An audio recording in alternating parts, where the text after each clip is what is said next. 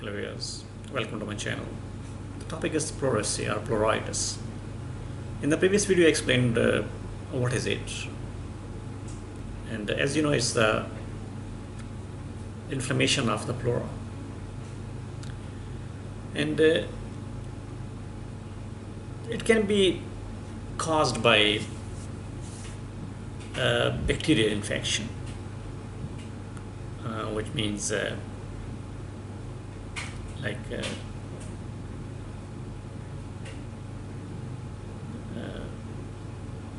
tuberculosis, or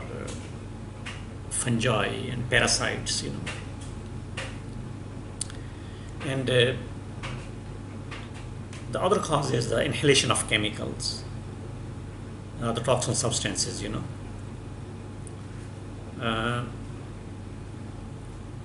collagen vascular disease like lupus or rheumatoid arthritis, cancers like the lung cancer or breast cancer, and tumors of the pleura,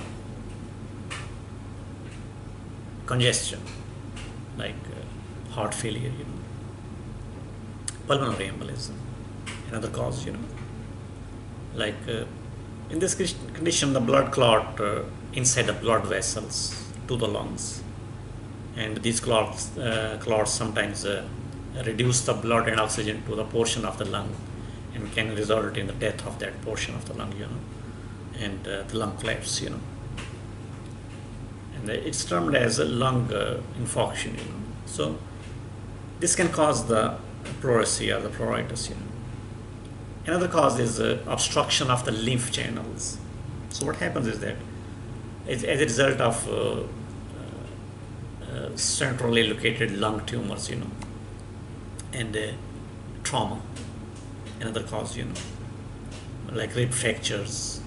or the irritation from the chest tubes caused, which are used to drain, the air and the fluid from the pleural cavity in the chest, and medications, drugs,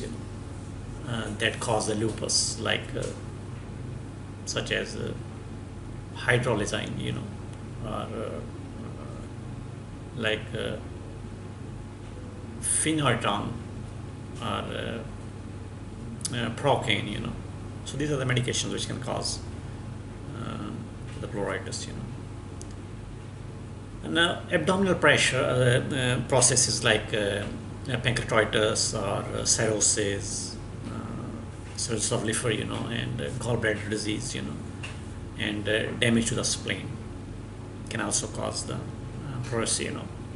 and pneumothorax is another cause, So these are the common causes of the pleurisy. The next will be to better understand how the pleura work. So keep watching. Goodbye.